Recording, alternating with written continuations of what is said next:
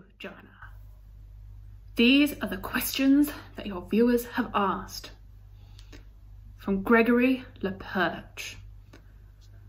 When are you going to tell your viewers that you are secretly an elf? An elf? Where do you get these crazy conspiracy theory ideas, Gregory? Who is your favourite booktuber and why is it me? Well, Okay, serious question. Who is your favourite booktuber and why is it Alan? because Philip Chase asks, which opera should fantasy lovers see and why? I love this question, Philip, and I might have to do a whole separate video to answer it. I think one of the obvious answers might be The Ring Cycle by Wagner, because it is based on Norse mythology, and I know a lot of fantasy is based on Norse mythology, which you are an expert on. If anyone else is interested in this topic, let me know. I would be happy to make a video about it, but I don't know if it would get a lot of views, or if anyone else would be interested in this topic. But some other operas that come to mind, possibly Die Zauberflöte, the Magic Flute by Mozart, possibly Don Giovanni by Mozart. I apologize, my pronunciation in other languages in general is not very good, but that opera does have a horror element and a statue who comes to life. It's really, really well done. Also, we have the morally gray character, which a lot of people who love fantasy love. And then other options, maybe, I think Verdi is one of my favorite composers.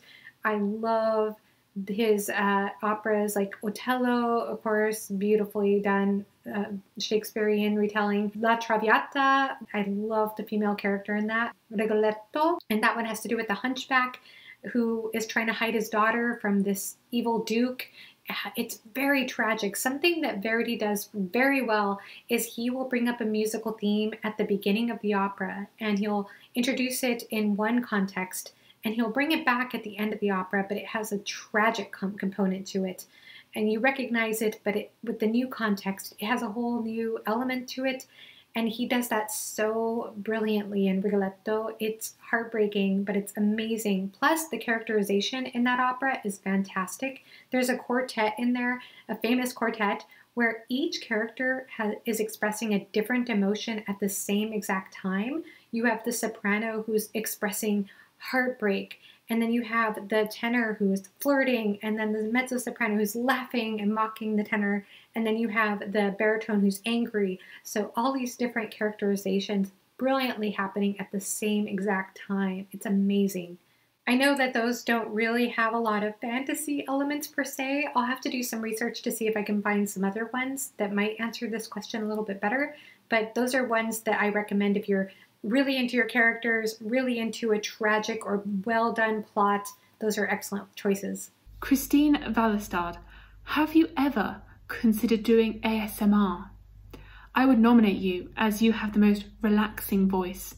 In terms of book-based channels, I think that maybe we need to convince you to read us stories. Christine, thank you so much for this. And that means so much to me that you think that about my voice. When I was a little girl, or when I was old enough to get into books, I used to love to tell my mom about the books I was reading, and I would practically retell her everything I was reading.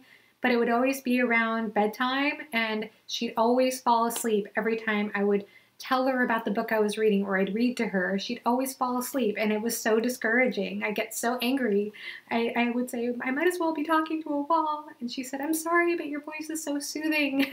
So it actually gave me some anxiety coming on BookTube. I thought, I'm just going to put people to sleep if I talk about books, just like I did my mom when I was a kid. Get Right On In asks, will you ever make a video on how you do your hair? I'd be happy to do a film about my hair. If anyone's interested, let me know in the comments below. My alter ego, Abby Salter, asks, do you like musicals? If so, which ones are your favourites? I've never really been a big musical person, but I have been in a couple of musicals. I was Hava in Fiddler on the Roof years and years ago, and that was very close to my heart. I really enjoyed that role. Unfortunately, I don't know as many as maybe I should. Like, I've never seen Hamilton. I know that's tragic. I have seen a performance of one of the songs live, and it was amazing, by Lea Salonga. If you don't know who that is, she's the original voice of Mulan. And I also grew up with Lea Salonga. It was such a pleasure to see her live because I grew up listening to her sing the role of Eponine in Les Miserables. I used to love Les Miserables growing up. I was obsessed with that musical when I was in high school and would sing all the songs all the time. And Phantom of the Opera, of course. My husband and I like Sweeney Todd. I got to see that a couple years ago live here, and it was wonderful. Lyra Bat asks, what got you into personality typing? As far as personalities, I think I've always had an interest in how our minds work and how our minds affect our behaviors. And when I was in high school, I had a boyfriend who told me that I was an extrovert and that he was an introvert because whenever I felt emotions, they would show on my face. I couldn't hide them. And then when he felt anything, I would never know. That's what he told me anyway. So I thought that was very interesting. And that was the first time the whole concept of introvert and extrovert was introduced to me. After that, I was just always fascinated by sense of self and how we develop that. That has just always been a huge fascination of mine. It still is. Later on, I met my friend Andrew, who's an amazing voice teacher, and he made me read a whole book on the Enneagram to find out what my Enneagram type was.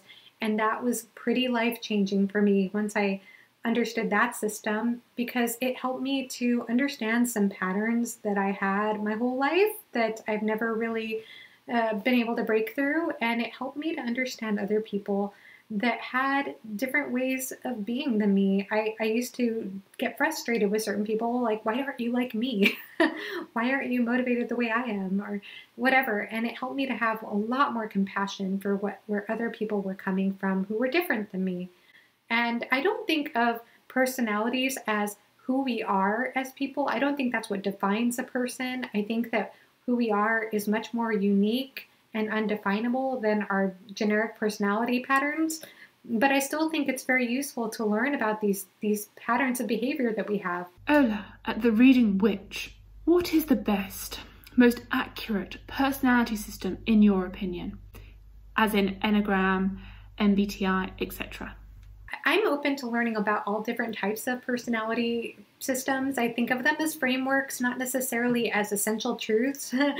Some people I know consider most personality assessments like a pseudoscience, and I think that's worth, exploring and being open to things not always aligning with the exact truth. But my favorite right now is the Enneagram. I love the Enneagram. It's been very useful for me, as I have explained. And I like that it has a pathway of integration as well as a description of disintegration, so you can understand how to work out of unhealthy patterns that you're struggling with. And that's just been very useful for me. It's also really cool when I can recognize the personality type of different characters. The Myers-Briggs is neat, but I don't really find it as useful for me personally.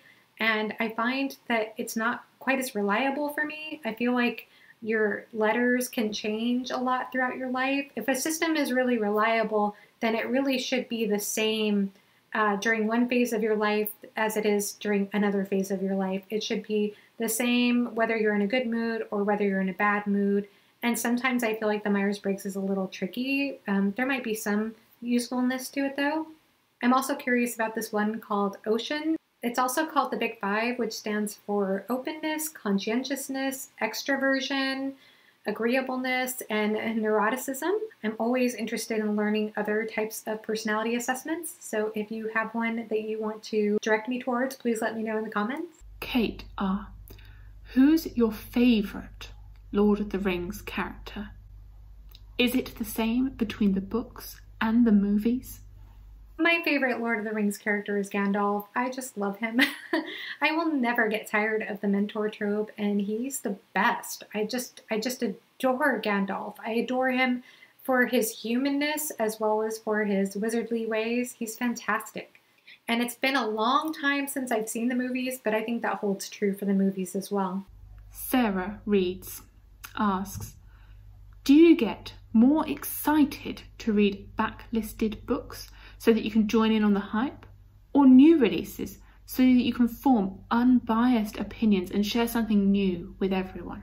Yes, I actually, right now, I feel like I'm going through a phase where I'm a little more interested in backlisted books, but that might change. And I know that there are some really interesting new releases in the that are self-published that are coming out lately, and those I'm actually a little more interested in than the new releases that are more traditionally published, believe it or not. I think one of the reasons why I'm not going as crazy right now for new releases is because at the end of last year, I put a lot of pressure on myself to get on those new releases. I went for The Fires of Vengeance, which is the second book to the Rage of Dragons series. I went for The Burning God, which is the third book in the Poppy War trilogy, and Rhythm of War, the fourth book in Stormlight Archive. And I made it a point to read those books as quickly as I could once they came out. And I kind of regret doing that, to be honest with you. I mean, I guess I don't regret reading them, but I just hate that I pressured myself so much to get to them, especially because I honestly thought each of those books were a little disappointing. Like, I thought that Fires of Vengeance for me, I just didn't care for it as much as I wanted to. I liked Rage of Dragons much, much more. And then with The Burning God, there were just parts of it that were a little disappointing for me too. They weren't quite to the level I had hyped myself for, if that makes sense. So I think just that hype and that expectation kind of worked against me. Nothing against those authors or those books. I still am glad I read them all, but I think I just want to read what sounds good to me right now, and most of what sounds good to me are backlisted books. But you know, you never know. I might change my mind and start going more towards new releases. And again, this is a little different with indie or self-published books. I'm a little more interested in reading those too. Sozon Propaitis, what is the genre that you haven't delved into, but are most interested in doing so? I can't think of a genre that I haven't delved into. I've read a fair amount of nonfiction in my life. I've read fantasy and sci-fi and historical fiction and horror thrillers, and maybe not a lot in there, but I have read those. I've read literary fiction. I've read some of those. I've read contemporary books. I've read young adult books. I haven't read a lot of middle grade books. Well, I read the Harry Potter series. I think that kind of counts. So I can't really think of a genre that I haven't read from, but of course I'm always interested in branching out and trying other genres. Fantasy has my heart though. I find that every time I go towards another book in another genre, as soon as I'm finished with the book, I just want to jump back into fantasy. Peerless Scarred, are you a Logan or a Glockter kind of girl? This is actually a hard question for me. When I read The Blade itself, I think I would have said Glockta, but I don't know. I love Logan so much now too. How do I decide? I think that tells me how good of an author or how good at characters Joe Abercrombie is, because I thought both characters were so well written, and I really liked the way he subverted tropes with both of those characters. Esme Rosalind, if you could move to anywhere in the world, where would you choose to live and why? Maybe somewhere tropical. I know my husband and I have talked about moving to Hawaii. I also have a life goal of moving to another country someday, even if it's just for a short while, because I've noticed that some of the people I've admired most of my life are people who've been willing to do that, who've been willing to live in another country, not knowing the language and trying to learn, trying to adapt to a different culture. I admire that so much. I feel like that takes an amazing amount of openness and courage, and I love that. So I would love to challenge myself to do that someday, and my husband and I have talked about that, but I don't know where yet. If you have any suggestions, let me know. But I do love tropical weather. I loved Hawaii. I loved Moorea in the French Polynesian island of Moorea by Bora Bora. We went there actually as our last trip before COVID hit, and it was so beautiful. It was absolutely stunning. Manda May, what is your favourite food? Something that you could eat every day for the rest of your life and be happy. I actually answered this question in my very first Q&A. I said that it would probably be the purple Japanese sweet potatoes, the ones that are kind of light colored on the outside and purple on the inside. Those are so good. Yeah, I think I'm just going to stick with that because those are amazing. I haven't had one in a long time, but I love those. The Brothers Gwyn. Which author got you into reading? My answer to that is probably going to be one that nobody knows of, named Lois Duncan, young adult author of mystery, suspense, thriller kind of books. I discovered her in 5th grade, and as soon as I read her book, Summer of Fear, I just had to read everything that she had written. Scientist Reading World, what is your favourite video so far? Definitely my House of Chains video, which is book 4 in Malazan Book of the Fallen, and I know not a lot of people will get to watch that because it does have spoilers for book 4, but I loved that book so much, and it felt so satisfying to actually make a video about it and put together my thoughts, which was very intimidating. I was very stressed out leading up to that video, but it was so rewarding. Josh Yaks, what are your hobbies outside of reading? As you probably know by now, I love personality stuff. I love learning about self-development and things like that. I'm also really into meditation. I don't know if you can call that a hobby, but I love meditation. I used to do a lot of yoga. I'm doing less of that now because of an injury, but I think I'm recovered, so I might get back into that. I also love to do artwork. As I've mentioned before in previous videos, I actually was an art major before I was a music major as an undergraduate. And I used to journal all the time. I haven't been in the habit of doing that as much lately, but I used to love journaling. And I love hiking. I love traveling. So those are just some of my hobbies. The French bibliophile. Where would you love to travel to and why?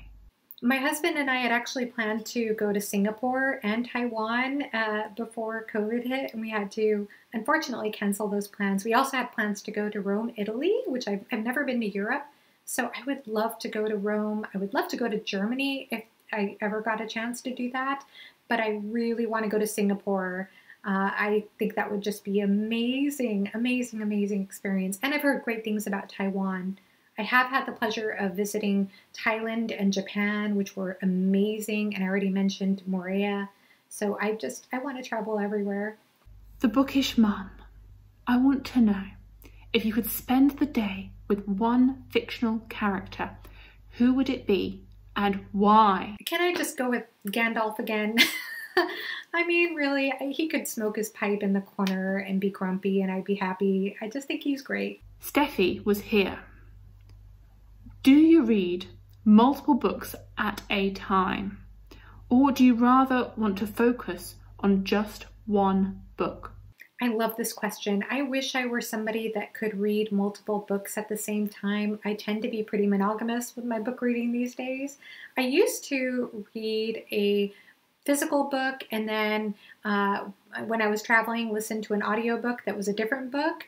And usually it would be a non-fantasy book if I was listening, because if I'm listening to fantasy, I have a hard time keeping track of certain details that are very important. But nowadays it's mostly just one physical book. I might try to stretch myself though and see if I can read a few different books at the same time next month, just as an experiment, and see if it works. We'll see.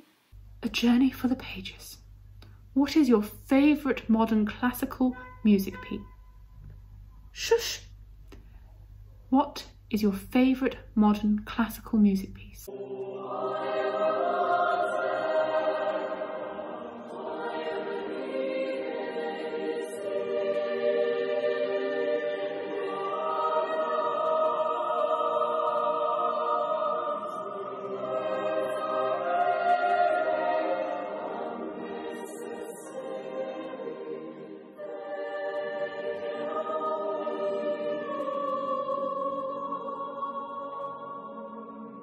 Alicia Guzman. Do you sleep with socks on? I was waiting for this question because I know you always ask it, Alicia. If I'm cold, I will definitely get in bed with my socks on. But the thing is, I heat up during the night. So I sometimes get in bed and then once I'm warm enough, I take off my socks and put them to the side. I think it's normal too that your body temperature goes up while you're sleeping. Hey y'all, listen up. If you could own any one automobile, what would it be? I am not savvy when it comes to automobiles. I'm sorry. I have a Toyota Camry and I'm pretty happy. No, I'm sorry. I have a Toyota Corolla and I'm pretty happy with that car. Like a hybrid car would be nice because I want to do what's right for the environment. Liv Rioma, favorite singer or band? My favorite band growing up was Pink Floyd. I discovered them when I was 14 and I became obsessed, owned every album, knew every line of every song. I still love Pink Floyd. I don't listen to them as much anymore, but I do love them. I also love the band Tool. Both my husband and I love that band. I love Maynard's voice. I think it's beautiful. It's incredible. It's an incredible voice. My favorite singer of all time is Beverly Sills. She died many years ago, but I really loved her voice. I thought she had a beautiful soprano voice. Kirsty reads, do you have any reading companions, i.e. pets? I have a dog and cat, Bagheera and Abigail. RD, imagine you're on a long road trip. Which 3 characters would you take along for the ride? And what would be your playlist? We'll go with Animander Rake and Gimli and Shalon. That's pretty random. And what would I play for music? Maybe Prelude to the Afternoon of a Fawn by Debussy. Mason in the dark. If there was a portal into the fictional realm and you were forced into it, which series would you like to enter and who would be your best friend? Well, I'd love to go to Middle Earth or Lothlorien, and I guess maybe I'll choose Legolas because, I'm sorry, I keep going with Lord of the Rings stuff in this video, but Legolas is an elf and it would be great to have an elf friend in that world. Walker writes 7. What would be your fantasy favourite world city to visit? And which one would you hate to be trapped in? Oh man, where would I not want to be? I would not want to be in the First Law world. I would hate to be trapped there, and I can't say who my enemy is because that would be a big spoiler. Angela, if you could compose a piece to go along with any book, which book would you pick and why? How would the piece sound? I think I'm going to go with Memories of Ice, and I'll try not to give anything away by just saying that there are these huge, amazing, climactic, powerful moments at the end, just beautiful, sublime, inspiring moments, but then you also have some quieter, softer moments between different characters, so I think I could just hear so many different like musical themes in my mind, and even some comic ones too, with a certain character that appears now and then. Nora Eld, favourite book you've read in 2021? The answer to this is House of Chains. Also, a close second is Midnight Tides. I just finished that and I loved it. The Codex Cantina. What is the first place you'd travel to once quarantine is over with no restrictions or money limitations? Well, I might have already answered this question, but my husband and I had planned to go to Singapore. That would be the most amazing trip ever if I got to go there. But I also just want to travel back to see my parents. I haven't seen them in over a year now, and it's really sad. I miss them so much. Miss all my siblings too. They're all together practically, and I'm far apart from everybody on the other side of the country, so I would just love to see them. Maybe I'll get that chance this summer since I'll be vaccinated soon. OG Garbage Tea. Who is your favourite X-Men? And what does the bookshelf look like? I don't know. I haven't watched X-Men in years. I saw one of the movies a long time ago, and I don't really remember any of it, to be honest with you. So I'm sorry I can't answer that question. And my bookshelf looks awful right now. It's a mess, but I might do a bookshelf tour someday. Evelyn Hecklinger. What made you want to start a YouTube channel? Well, the story behind that is that I kind of started this channel a little bit as a joke because I noticed I had 2 subscribers or 3 subscribers, and I thought that was funny. So I joked that if I got to 5 subscribers, I'd do a Q&A video, and I did. And then I just had some encouragement to keep going, so I did. And I've been having so much fun. I had a lot of reservations about starting a channel, but I think part of me always kind of secretly wanted to. Amanda's Bookshelf. What are some good fantasy series for readers that are new to the genre? I know the Mistborn series is recommended quite a bit. I think I would recommend that to somebody, especially if they're into video games. I thought about that when I was reading it. I thought this would be a great series for people who love video games and they're used to like the tutorials at the beginning of video games. I also really loved Warbreaker by Sanderson, and I think that would be a really, really fun, easy fantasy to get into. And my husband loves Name of the Wind. I've read Name of the Wind. I liked it. I don't think I loved it on the level he did. But yeah, I think that actually is a really good one because I know for him, it pulled him out of a long reading slump and made him inspired to read more fantasy. I also think that Foundry Side would be an excellent one. It's very funny and it's just a lot of fun. Jeremy Fee. In a battle of spacemen versus cavemen, who wins and why? Jeremy, I don't know. I watched that video and I was completely lost. I'm sorry. We'll go with Caveman. You tell me what the right answer is. The Contradictorian. Legolas or Gimli? Right now I'm reading The Lord of the Rings and I just finished The Fellowship of the Ring, but I haven't gone on yet to the Two Towers. I'm planning to do that in May. But for right now, for The Fellowship of the Ring, I would definitely say Gimli stole my heart. Andrew's Wizardly Reads. What is your favourite aspect of BookTube? I thought a lot about this question, Andrew. I think, of course, we're going to say the community. Isn't that the most obvious answer? I've commented on a lot of videos. I've made a lot of friends through different channels and Discords and things like that. But what really surprised me was once I started a channel, it actually opened me up to finding a whole bunch of other channels that I don't think I would have found had I not started a channel. And it's also helped me to learn about people who comment on my videos, because when you're not on BookTube and you comment on people's videos, you can connect with the BookTuber, but you're not necessarily connecting with the other people who are commenting. And so when you have a channel, it gives you a great opportunity to connect to a lot of the people who are commenting. It's also just a wonderful platform for creativity and self-expression. Dark portents. My question for you is what advice you have for smaller channels to get to 500 and more as quickly as you did? Before I started a channel, there were 3 qualities I used to say that I looked for in a booktuber. One was authenticity. We want people to be themselves, of course, as quirky and weird as that is. Just being yourself, of course, that sometimes is a little easier said than done, because when you start a channel, it's just, you're going to be awkward. And just kind of embracing that awkwardness, I guess, is part of being authentic. But 2, the other part of that is passion.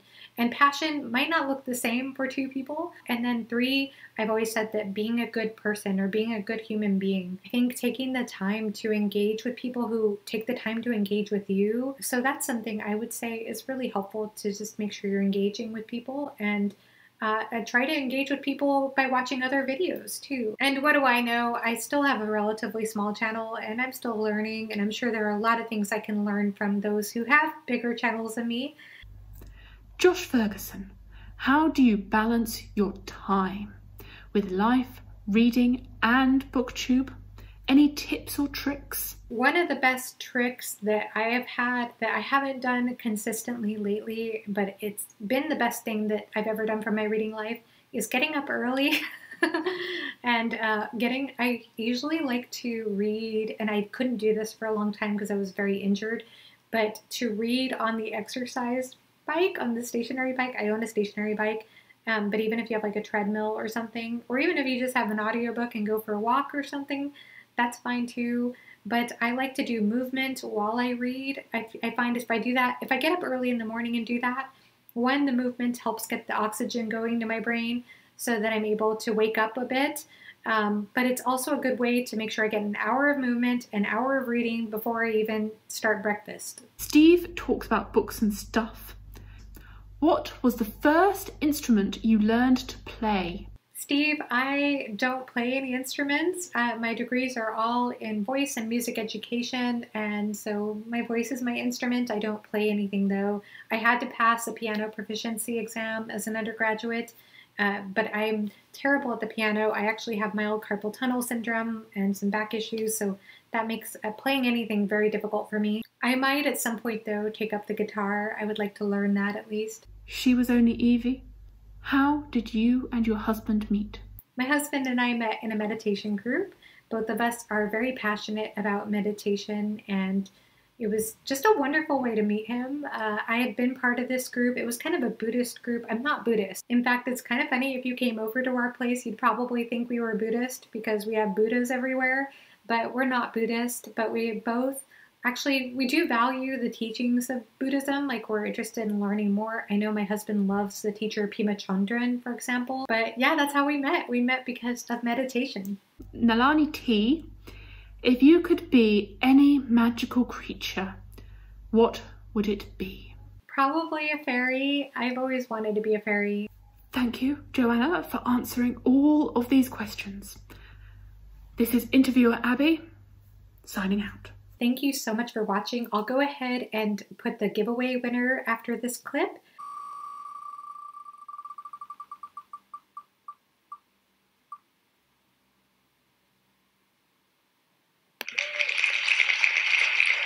Thank you everybody for all of your questions. I'm sorry I didn't get to every single question.